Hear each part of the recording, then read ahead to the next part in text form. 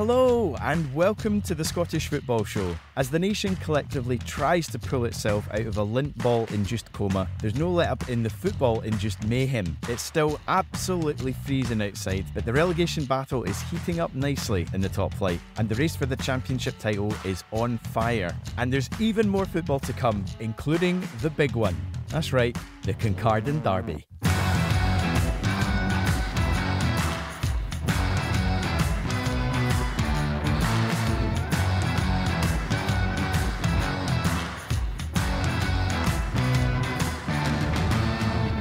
Hello, yes, I am football filmmaker Findlay Marks, sitting in the hot seat once again this week.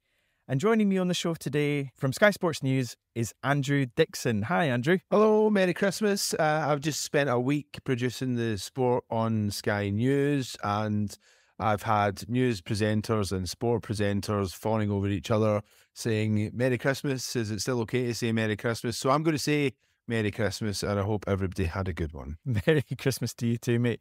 Did you get up to much over Christmas? Were you in London or back in the motherland for it? Back in the motherland, yeah, it's been really good. I actually got along to a bit of football as well, which was good fun. It's good to be home, even if it's not quite as nice weather-wise as I would like it to be. To be honest, I think I would appreciate a little bit of sleet or drizzle at the moment. Slightly warm over Melbourne way. I think it was the day before yesterday was 38 degrees. So that was very much a day indoors for me. Yeah. In the news this week, national team captain Andy Robertson made history this week, becoming the EPL's undisputed assist king for defenders at least. On Boxing Day, he notched his 54th assist against Aston Villa, overtaking Leighton Baines in the process. This is amazing to have such a prominent Scottish footballer doing bits in the EPL still. Yeah, I mean, this one kind of took me a little bit by surprise. I didn't expect that this was something that was coming up. It's obviously a terrific statistic for Andy Robertson. I mean, obviously there was a lot made 2 or 3 seasons back when Liverpool won the Premier League of the assists that both him and Trent Alexander-Arnold had, and I think they were just kind of more or less even with each other. So for Robertson to be outright ahead of any other defender in the Premier League is pretty impressive, because you know that's a competition that's been going for 30 plus years now, and for him to be top of the pile in that respect, I'm slightly surprised that the number is what it is. 54 assists feels like it should be a bit higher given how long that competition has been going along. But nevertheless, a great statistic for him, and certainly shows his worth for Liverpool as well. So yeah, I mean, you know, nice little accolade for him to have. I did point out that it's 4 defenders. I think the all-time assist king in the EPL is Ryan Giggs, who is 162, I think it is. So he's still a little bit shy of that, but it's great. It's a shame that Laura's not on this week, because Andy Robertson is her absolute favourite, and any opportunity to talk about him she will gladly take. Just staying in English football briefly, did you see as one of my favourite things of the year, Sean Rooney, former St Johnstone player Sean Rooney, getting sent off for Fleetwood Town and then trying to fight every single person on the way off the pitch? Extraordinary. Yeah, if you're going to go, I mean, you might as well take the Sean Rooney route. I mean, it seemed at first when he was going off the park, he was going to do it with a bit of dignity. And then as he got closer to the touchline, it was very clear that there were 1 or 2 people that he had in his vision, and he certainly went for them as well. So, you know, fair play. Just get stuck right in there. If you're going to get a ban, you might as well make it a good one. I guess maybe he's got family plans in the new year or something like that. Steak pie at his mum's house or something. I don't know. Just making sure he's definitely going to be there for it. It was quite interesting to see, you know, almost a full-blown scrap between both sides, and Scott Brown not wanting to be involved at all. He was just very resolute on the touchline, watching it all happen in front of him. Yeah, a bit of a far cry from Scott Brown, the Celtic captain, with the shaven head and getting involved and everything. You know, he's got a full head of hair again, and you know, you and I are fellow baldies, so we can only look on with admiration at the full head of hair he has. But maybe that's bringing a more calm attitude from him as well, because he wasn't getting quite in the mix in the week he might have done as a player.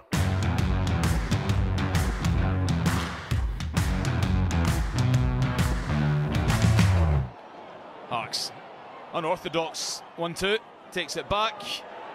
Sibbles! That does it for United. In the deepest of injury time, the midfielder caresses one home 3 goals, 3 points. A good night to be a United fan. As we come into the final days of 2022 and we're all existing in that weird glazed over hinterland between Christmas and New Year where nobody's really sure what day it even is, thankfully there has been no let up in the action on the pitch. A true festive feast of football. Let's begin, Andrew, at Tannadice, where on Wednesday Dundee United climbed off the foot of the table and in the process swapped places with Ross County after they defeated them 3-0. A Conor Randall own goal and a Craig Sibbald strike happened either side of a quite delicious goal from Charlie Mulgrew, who was making his first appearance for the Tangerines since September. I love a diving header. There aren't nearly enough of them. Yeah, big fan as well. In my days when I was kidding myself on that I could play football, playing 11s for like my boys' brigade team and stuff like that when I was a teenager and what have you. I was a kind of centre half and played kind of left back as well, and I loved a good tackle. So anything kind of remotely defensive, and I include a kind of diving header in that as well, because it's the kind of thing that you do as a defender. Any kind of defender doing defender type things, I'm quite fond of. So yeah, great header from Mulgrew. Good result for United as well, to be honest, because it just hasn't really got going for them. I know they obviously got a little bit of a lift after the change of manager, but they are still down there. But for that result against Ross County, they were bottom before it. So United will clearly hope to build on it and take that result as some kind of platform into the new year. That's 4 points for Dundee United from their first 2 games back after the break, which is exactly the kind of way that they would have wanted to hit the ground running, coming back from what had been a fairly disastrous season up until that point, really. For Ross County, Malky Mackay after the game talked about the fine margins and reflected on the fact that although it was a 3-0 scoreline, that the margins were actually much closer than the scoreline would suggest. It just really wasn't Ross County's night at all. I mean, a calamitous own goal from Conor Randall. They hit the woodwork. They were denied a penalty, potentially, from a handball by Charlie Mulgrew. Akio had the goal ruled out for offside when it was still 2-1. And then there's the Edwards red card as well. It just wasn't a very good night at all. But in his comments after the game, Malky Mackay had said they just need to keep working and doing what they're doing. And he's convinced that they'll be able to start picking up the points that they need. He admitted that they're in a relegation battle, but he said he felt that Ross County were as good, if not better, than a couple of the sides round about them. So it'll be interesting to see what happens there. Things at the wrong end of the table are really starting to get interesting now, as Kilmarnock defeated Aberdeen at Rugby Park for the first time since 2012 and moved above Motherwell into 9th. So just 4 points separate the bottom 4 sides in the division. It's really starting to get quite tasty. In this game, Andrew, Aberdeen hadn't lost away at Killie since 2012. I found that absolutely incredible. I mean, it's not a surprise that they lost the game. Some of the defending by Aberdeen in this match was just absolutely suicidal. Yeah, I mean, the Aberdeen fans are understandably a bit miffed about what's happening in their team at the moment. I saw a statistic, I think it was before this game against Kilmarnock, maybe after the game against Rangers last week. I think Jim Goodwin had the same number of games in charge as Stephen Glass. Yeah. But had taken 4 points more. And generally speaking, the record was pretty similar to Stephen Glass's in terms of wins, draws, defeats, goals scored, goals against. And that comes against a backdrop at the moment of a poor run for Aberdeen since the resumption of the campaign. Things are not going their way. Aberdeen fans understandably are asking questions about the manager. And, you know, if you were a betting man and you were saying who might be next to find themselves under a bit of pressure from their board of directors, you would think that Jim Goodwin wouldn't be necessarily that far away.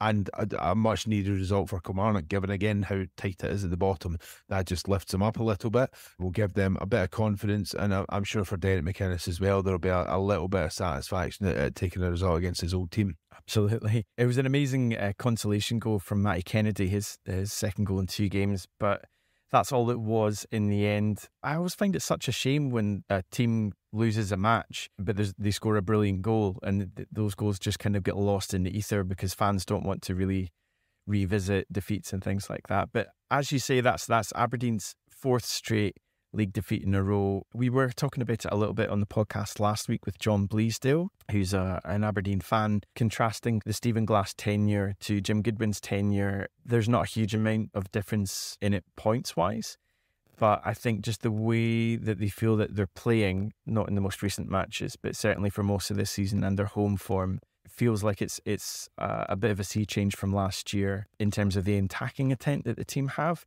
but also the fact that they're in the League Cup semi-final, I think helps as well, and that's been a bit more of a salve to Aberdeen fans. But I think you're right, if it keeps going, that's 4 straight defeats in a row, it could be a little bit of pressure rising on Jim Goodwin. Aberdeen still remain 4th in the table, and at that end of the division, the race for the top 6 is shaping up rather nicely. Livy and St Mirren shared the spoils. Both teams went into the match with the potential of going third.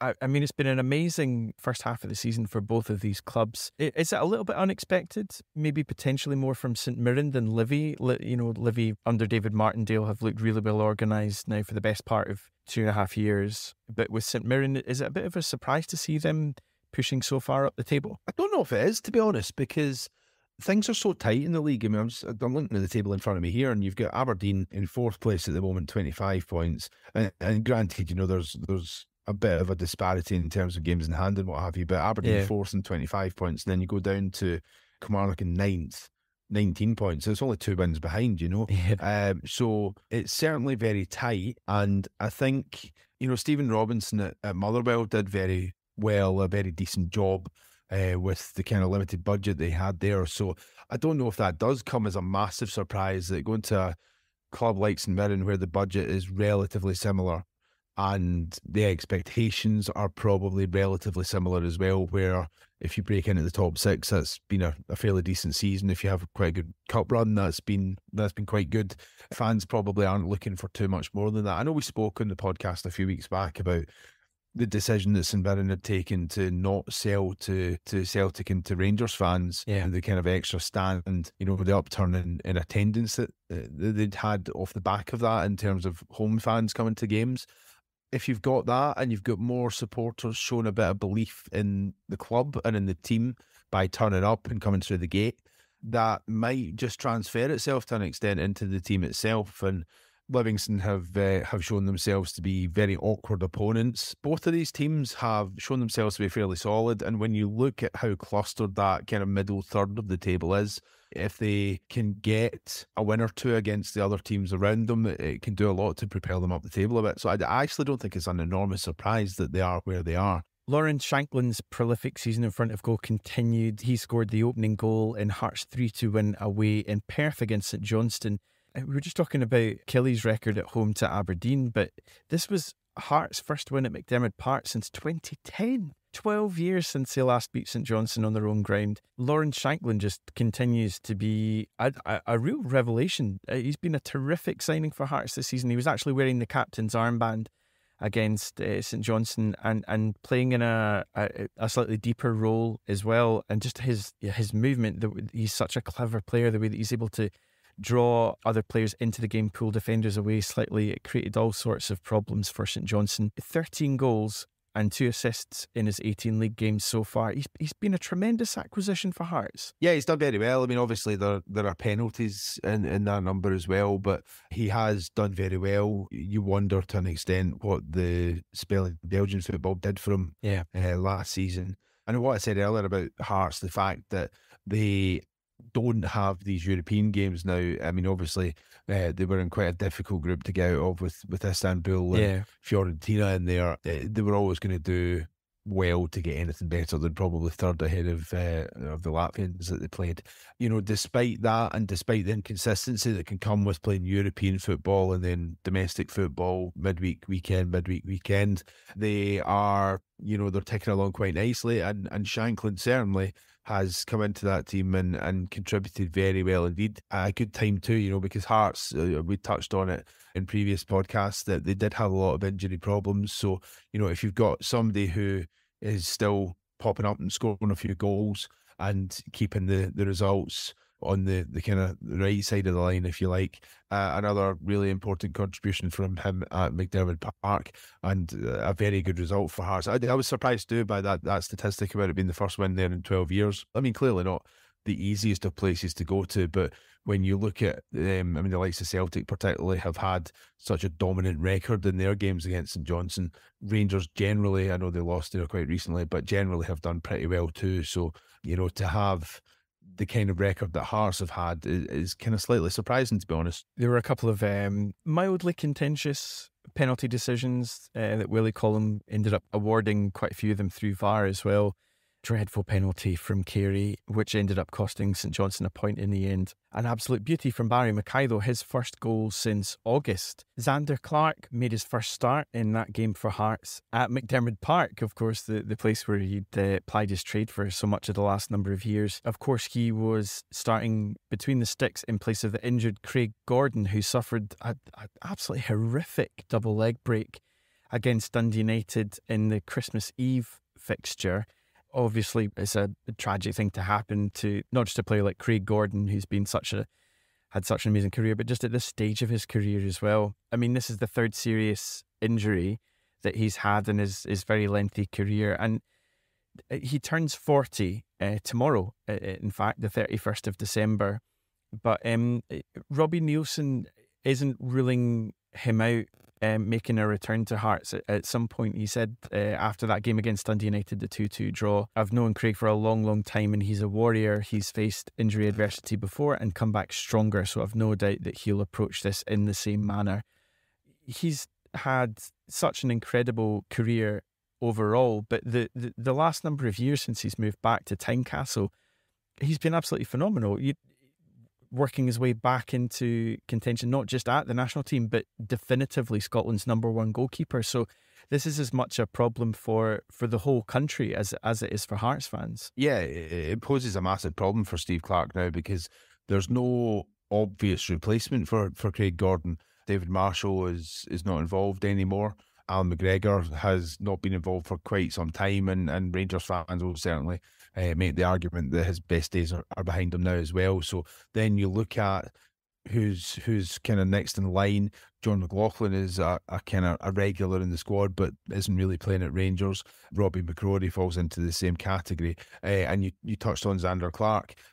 I think this is a massive opportunity for Zander Clark, actually, not just to establish himself at Hearts, which clearly he's got the chance to do that for the rest of the season, but he's got a couple of months now before Scotland play again in which to show that he can make himself a fixture at Hearts, but also play his way into the reckoning with Scotland, because that position is suddenly very wide open. I think another name that's got to be in the mix there as well is Motherwell's Liam Kelly, who I think has been a tremendously consistent goalkeeper. I think on balance over the last couple of seasons, I would suggest that Liam Kelly is a slightly better goalkeeper all round than Zander Clark.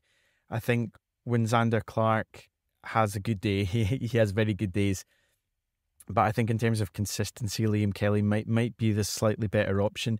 But it does feed into something that does slightly frustrate me about Steve Clarke a little, which is that, you know, the game against Turkey, the friendly just before the World Cup, so he played Craig Gordon in that match. To me, I don't get not using those kind of opportunities where there is nothing at stake in the game, to not allow that as the kind of match where he could have given a start or at least 45 minutes to Liam Kelly or Zander Clark or any other Scottish goalkeeper that's in the squad. I don't necessarily know if it's as big an issue, particularly for a goalkeeper, if they're not playing every single game. You do get instances of players who aren't performing often for their club side, but can still turn it on at international level. I remember Alan Hutton for years, the Blue Cafu. He was kind of frozen out at Aston Villa for a long time, and yet still was called up and did the business for Scotland from right back. So it's an interesting conundrum. I mean, it's so desperately disappointing to lose a player, not just of the ability of Craig Gordon, but the stature. Because I think when you've got those types of players, it's not just the attributes that they can bring in the position that they play, the skill set that they have. It's the aura that they have, the experience like that is something that is just vital teammates, especially younger teammates. So yeah, we wish Craig all the very best in their recovery. Aside from the dreadful Gordon injury, I mean, it was a fantastic match between Dundee United and Hearts. The Jambo City rivals Hibs, however, lost on Wednesday at home to Celtic by 4-0, the inverse of the scoreline from their Christmas Eve fixture against Livy. There were a couple of interesting pre-match comments made by Lee Johnson, just for a change in this one, Andrew. Yeah, I'm not entirely sure what Lee Johnson thinks he's going to achieve with some of the things that he says. I don't know if he's trying to be a guy that comes out with a snappy soundbite from time to time, or if he is just a little bit naive or a bit too honest for his own good. Obviously, the latest one was he was talking about how good Celtic are, and there's been 2 or 3 different things that he said that within that sequence. He's kind of likened them to basically being right up there with the Premier League's best, and only Manchester City are a better team in terms of the sides that he's come up against. On top of that as well, he likened trying to overtake Celtic being a bit like driving a Fiat Punto and trying to get past a Ferrari, which is quite amusing and all the rest of it. If I was a Hibs fan, I don't know if I'd be massively amused by that at all. In fact, it feels quite defeatist. It feels like you're going into the game beaten already before you've even got out of the dressing room and got up the tunnel and onto the pitch. And managers have, and captains and people who contribute to team talks before games, they have a responsibility to G players up and all the rest of it. And it kind of doesn't really matter what is said in the dressing room before a game. Yeah. If that kind of thing is said to the press and it appears in the papers on the day of the match, it sends out the wrong message for me entirely. It may well be that Lee Johnson believes exactly what he said about the Fiat Punto and the Ferrari thing. Does he need to say it? I'm not sure he does. Yeah. And it really sends out the wrong message to a lot of supporters. And I can understand why 1 or 2 people have been a bit put out by his comments there. Whether it did embed this thing subconsciously about, they're miles better than us, and Celtic then go on to win 4-0 at Easter Road. I'm not sure if his comments played a part or not. I certainly don't think it will have helped his players in any way, that's for sure. Well, I mean, Hibs did actually make a really good start in that game. Ange Postecoglou mentioned it in his post-match comments about how well Hibs had started and how Celtic had to weather the storm. And it did feel like it was a bit of a continuation from their match on Christmas Eve, because they were great against Livy. It would be remiss not to mention Davy Marshall saving not 1 but 2 penalties in that match as well. Was man of the match, obviously, keeping a clean sheet as well. The Football Scores app, FOTMob, which I'm quite a keen user of, handed out only their 4th ever 10 out of 10 performance. It's not quite, what's the French publication that pride themselves in of handing out 10 out of 10 performances, so not quite as salubrious as that, but it's still impressive nonetheless. Away from the top flight, the Christmas Eve fixtures also saw some pretty terrific matches across the other divisions. In the Championship, Dundee moved top of the table after an impressive 2-0 away win at Ayr United, despite having 10 men for much of that match. In the Battle of the Thistles, Partick's terrific form of late saw them thrash a barely held together Inverness Cali Thistle 5-1 at Firhill. The Maryhill side are now themselves just 4 points behind leaders Dundee, the Championship. What a division.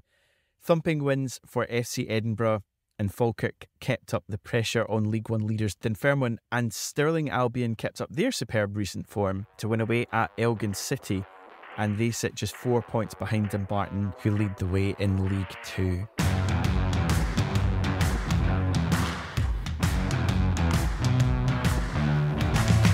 And Stevie May! Bedlam! Chaos! Euphoria in the away stand! Blue limbs everywhere! Looking ahead to the fixtures coming our way this week, all eyes will be on Ibrox at midday on the 2nd of January as Rangers host runaway league leaders Celtic. Both sides warmed up for the almost New Year's Day clash, with 3-0 and 4-0 wins respectively on Wednesday. It was mostly a tale of 2 players returning from the World Cup, Borna Barisic crafting a beautiful opener for Rangers against Motherwell on their way to victory, and Aaron Moy's first goals for Celtic helped them blow Hibs away in what was yet another relentless performance. Just looking ahead to this game, Andrew, is it slightly too dramatic to suggest that anything other than a Rangers win here will effectively hand the title to Celtic? I mean, certainly I think a Celtic win would more or less hand the title to Celtic, because then they go 12 points clear, and that is going to be extremely difficult to claw back. If Rangers don't lose and it stays at 9, probably still pretty tough, to be honest. If they can bring it back to 6, then yeah, they might make a fist of it. I've got to be honest, been at a couple of the games since Michael Beale took charge, and Rangers have looked okay in spells. He's made some changes that have made a bit of a difference, but Celtic are so settled at the moment and so consistent with their level of performance. They have the bit between their teeth at the moment, and I think if you look at this game on Monday, Celtic for me are the favourites to win at Ibrox by quite a bit. Rangers have clearly shown character. They came from 2-1 down against Hibs to win 3-2. They did the same against Aberdeen. They ground it out up at Ross County, and were pretty comfortable against Motherwell in midweek, winning 3-0. At the end of the day, this is a results business. So if you can grind out the results, no matter how you get them, that's the most important thing. And Rangers have clearly shown that they can apply themselves in a way where they do get a positive result. But it's a different challenge entirely against a Celtic team, which at the moment is really trundling along very well indeed. What, 12 wins in a row is it now? At the same time, we've seen so many Old Firm games in the past where there's been an overwhelming favourite and it's been the other team that's won. And it wouldn't be just the nature of this fixture. It wouldn't be massively surprising if that kind of thing happened again, because it's definitely not out with the realms of possibility that Rangers could get a result here. But they are going to have a very good day. They're going to have to be tighter in defence, because defensively they have looked quite shaky, and they're going to have to hope that Celtic turn up at Ibrox and be a little bit complacent or have an off day. And if all those things happen, then Rangers clearly have an opportunity. If Celtic turn up and they're on their game, I would expect Celtic will win. It is formidable form that Celtic are coming into this game. They've won their last 12 matches in the league in a row. It is formidable form that Celtic come in. I think you're right. They probably have to come in as favourites. Tactically, one of the more interesting things that I've noticed under Michael Beale in his first couple of games in charge is the way that he's kind of redeployed Ryan Kent, who in previous Old Firm matches has been such a thorn in Celtic's side, and he might potentially be one of the keys to unlocking that Celtic back line. I saw a tweet during the week which was Joshua Barry from the Rangers Review, who we've had on the show before, and he was comparing not heat maps, but they were kind of like maps detailing the passes made to Ryan Kent during Van Bronckhorst's last 3 matches and Beale's first 3 matches, and it's night and day. Everything from the Van Bronckhorst games is almost sellotape to the left-hand side of the picture. It's all coming down the left-hand side. All the balls are coming over to the left. If you look at it under Michael Beale, it's much more scattergun. Kent is still picking up the biggest majority of his passes on the left-hand side of the pitch, as you would expect, as the left-sided forward.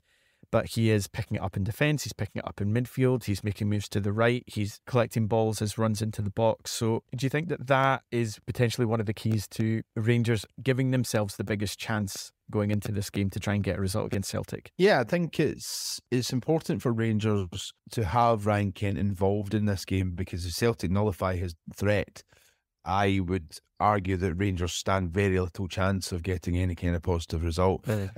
Kent, for me, since Beale has come in, has been the standout player by quite a distance in the Rangers team. Just looking ahead to some of the other fixtures as well, of course, we've got the Edinburgh Derby. Surely Hearts would have to be favourites for this one. I mean, the Hibs, who knows what we're going to get from Hibs? Yeah, I would think so. They are just starting to see things fall into place for them a little bit. And as we touched on earlier, Hibs are just so erratic in their performances and their results that the prospect of going to Hearts and getting a positive result, some kind of a draw or possibly even a win, again, it's not impossible, but Hearts, having had the issue with Craig Gordon and losing him to injury in their last home game, and they've addressed that, and in their first match after he came out of the team, they've managed to get a win at a tricky venue where they've not won for so long.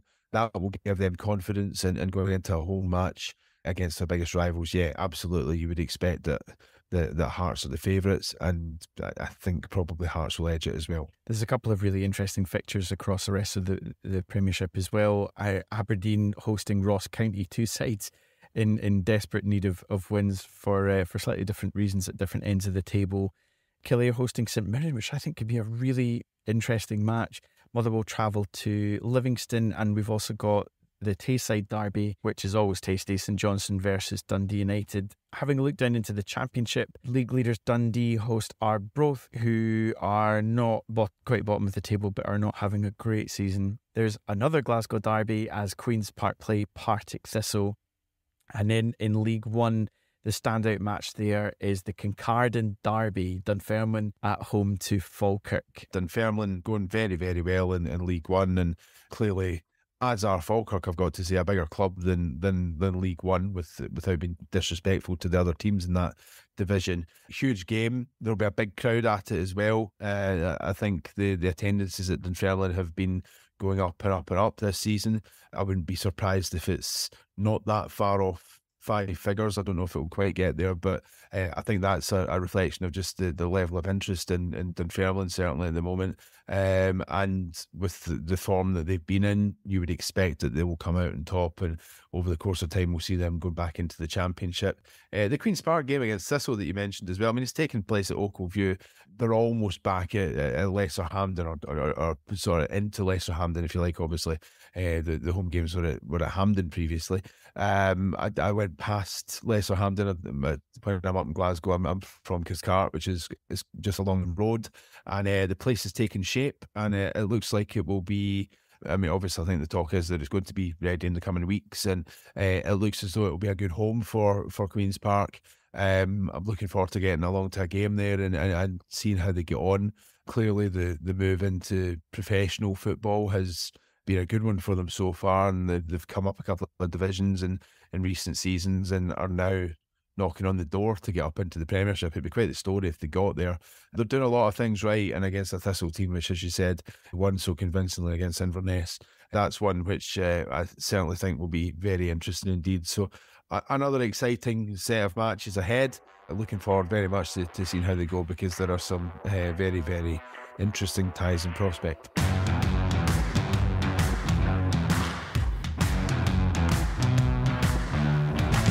Regret it's not, it's a good laugh on it. So I didn't find it funny.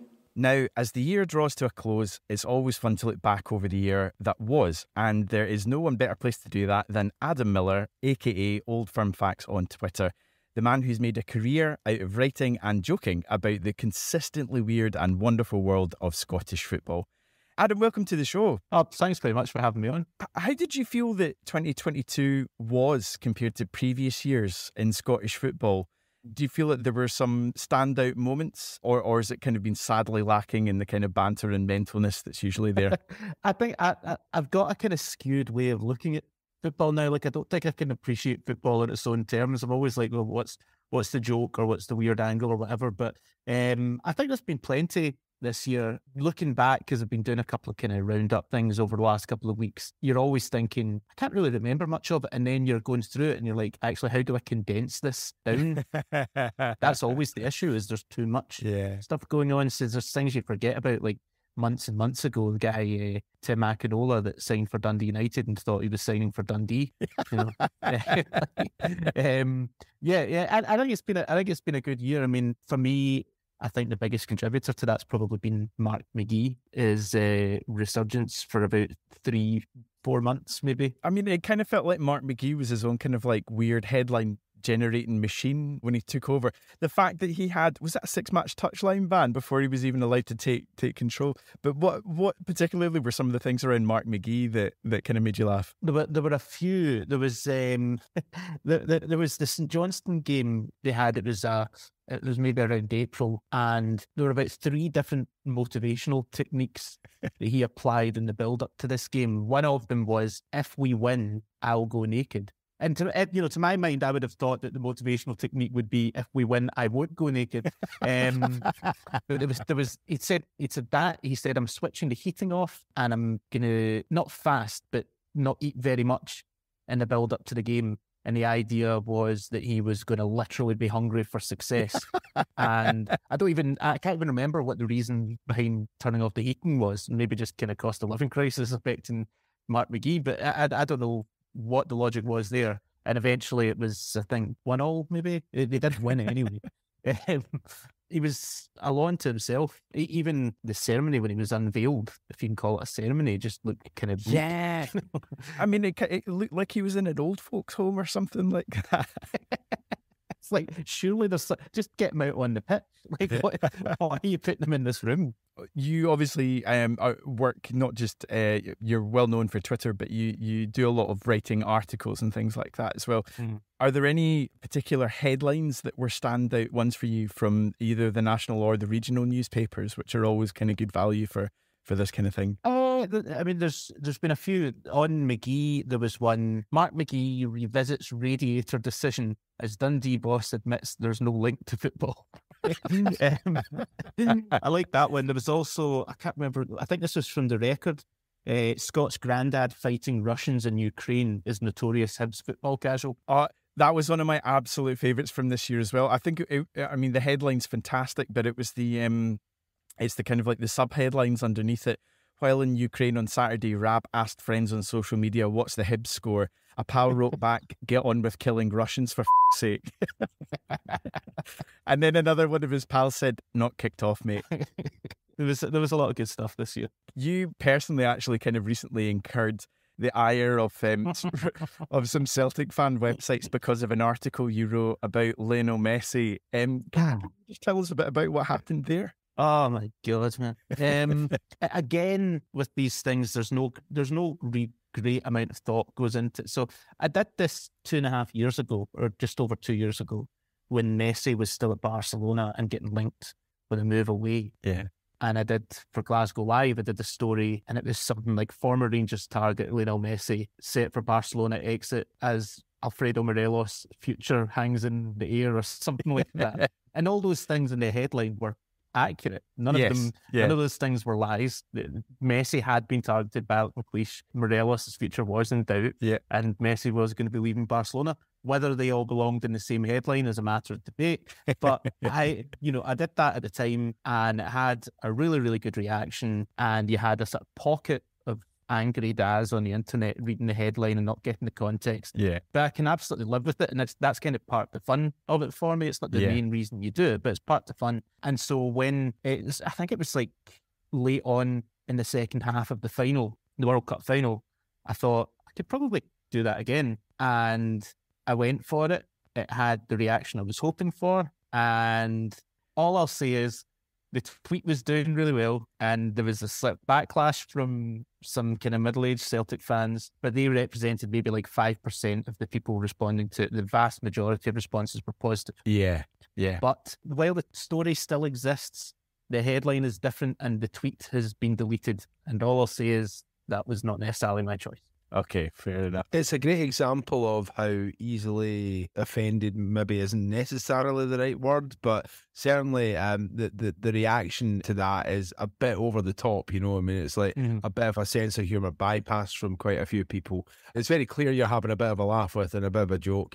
Obviously, from your point of view, you know, you cast the fishing rod out there and you caught a big one from quite a lot of people. Quite a good example, I think, of people maybe just getting a little bit het up about something that they didn't need to be that offended by. I thought the main problem was more that it was this kind of lack of, it's probably a less wanky way of putting it, but it's a kind of lack of digital literacy of just jumping into footage before you step back and going, actually, what's the context here? You know, the joke was 100% about the media, about the Scottish media. Yeah. If you read the article, it's just basically a satire, and like I hate describing what I do as satire, even though like I love satire. It's just, you can't not sound wanky when you talk about yourself and use the word satire. But to me, every word of it was basically based on the kind of thing you might read, just slightly elevated, slightly exaggerated, but the kind of thing you might read. You see constantly Celtic and Rangers crowbarred into Scottish tabloid headlines. Yeah. Particularly, there was an example I'm sure I talked about in my podcast a while ago where it was a news story, a front page news story, and they'd played hundreds of games for other clubs, but they'd maybe had 4 games on trial for Celtic. Yeah. And he was referred to as like former Celtic star, you know. And there's so much of that, and that's basically what the article was about for you if people actually read it. But they saw this thing, and because they're so primed to hate everything that the Scottish media do. They're like, they've actually said this. They're framing it as like a former Rangers target. Of course it's a piss take, you know? Yeah. On a slightly wider point, I just kind of wanted to ask you about what you feel the role of, kind of comedy and poking fun at things in Scottish football is, because it's something, I don't know if you would agree, but I've kind of felt that over the last 10 years or so, I think maybe as Andrew was saying, it's kind of reflected a bit more of a fractious relationship between partisan groups in society, culturally, where, like you're saying, people get very defensive straight away, and there's almost like a complete blindness to a sense of humour when it comes to specific things that they feel very passionately about.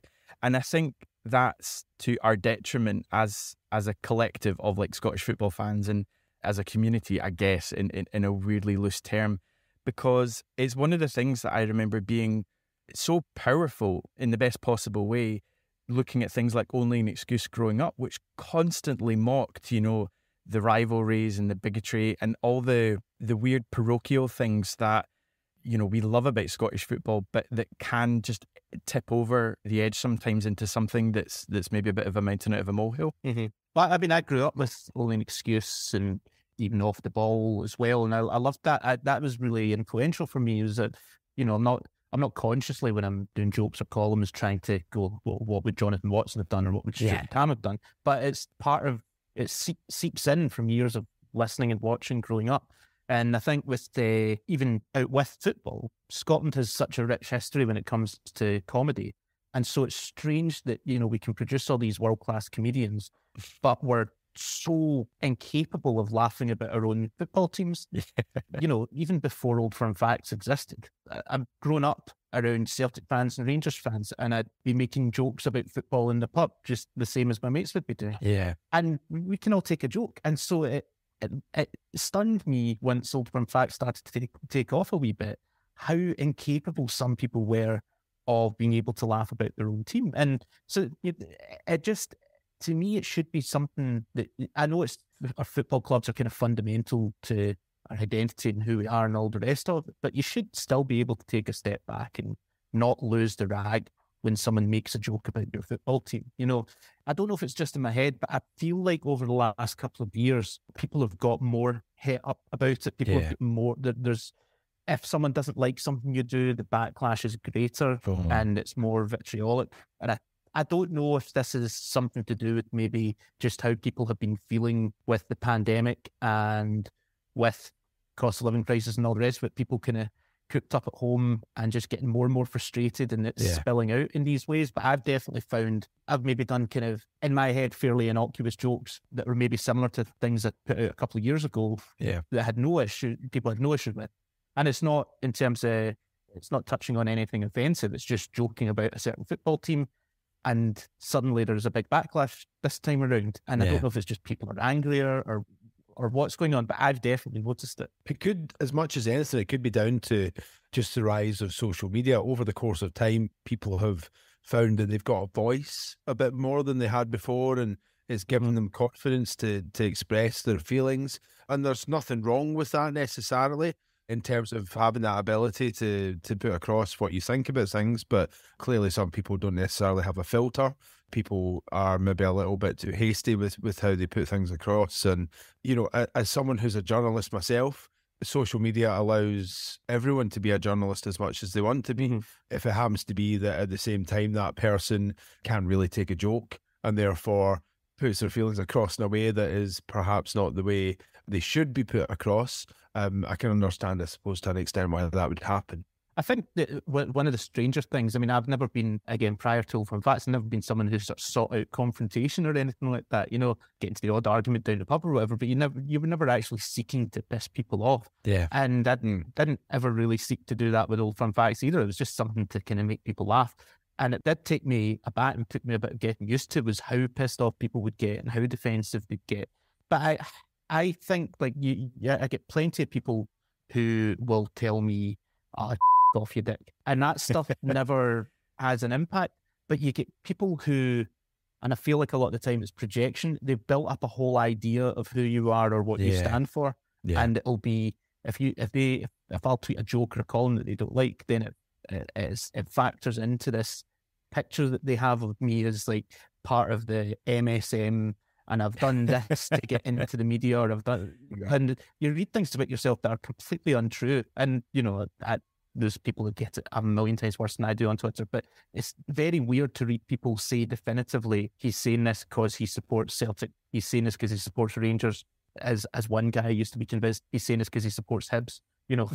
Like this, it's really strange to read that kind of thing about you when there's just no basis for it. Yeah, I mean that's one thing I can certainly relate to what you're saying there, because I think anybody who knows anything about me knows my background is from kind of a Rangers angle, and I worked for Rangers for a few years, and I find myself in a position where people make assumptions about me that I must be this and I must be that and I must be a bit bigoted, or I must be whatever, and the reality is quite different. I mean, I'm a pretty normal person in the same way that you are as well, in the same way that so many people who express their feelings and their opinions across social media with regards to Scottish football, the vast majority are pretty normal people. By and large, people are not necessarily the stereotype that some perhaps project them to be. Particularly, I think probably in your situation where you are trying to make jokes about things and trying to add a bit of humour in, on the face of it, that should be a good thing. That should be a positive thing. But I suppose you probably find yourself that kind of leaves you open to a bit of misinterpretation, like you're talking about there. Yeah, that definitely happens. I don't know, like, how you find it in, now that you're not specifically working for Rangers, that you're covering broader spectrum of football. Like, I've found my experience in journalism is that I can't think of any journalists working in Scottish football who, obviously, lots of them support Celtic, lots of them support Rangers, and a fair few of them support neither of those teams. But I've never witnessed anyone go, I'm going to stick it to Celtic or I'm going to stick it to Rangers. People are just trying to get by. Like, it's an industry that is years since its heyday. It's just it tends to be just very stressed people trying to get through the day without pissing too many people off. That's my experience of sports journalism in Scotland. And there's lots of people doing good things, and maybe some people who aren't doing good things, but no one's actively, as far as I'm seeing, and maybe I'm just naive, no one's actively pursuing an agenda against any one team, because there just isn't time to do that, particularly at like kind of tabloid level. If there's a story that can be linked to, and this kind of comes back to the Messi thing, if there's a story that can be linked to Celtic or Rangers, good or bad, it will go out. Yeah. So I saw a lot of people talking online about when Michael Beale got the Rangers job, and there were a million stories in places like The Record and The Sun where it was Mick Beale says we're going to do this, Mick Beale says we're going to do that, and there were a lot of people on Twitter who were saying, God, they're building this guy up to be the next Messiah, 8 stories about him today and all that. I'm like, this is what happens every time Celtic or Rangers appoint a manager. They will just find any story, any possible angle, and get as many stories as they can out in the day. It's not a company line of the Daily Record or the Scottish Sun that Michael Beale is the Messiah. It's just people will click on this, people will read this because it's the Rangers manager and they want to hear what he's got to say. I think you could selectively pick 10 articles about Celtic or 10 articles at Rangers and claim that whatever outlet has an agenda, but really it's just about, the only agenda is getting people to read what you've got to read, and if you get Celtic or Rangers in the headline, they'll do it. I think we're all looking forward to the day very much where Mark McGhee gets either the Rangers or Celtic job, because the amount of headlines that will happen that day will just blow Scottish football Twitter into the stratosphere. Just as long as he doesn't get naked. I mean, I think we're all agreed on that. Mark McGhee naked certainly would not be good. I'm just thinking, how bad a job do you think Michael Beale's going to do that you're already talking about Mark McGhee?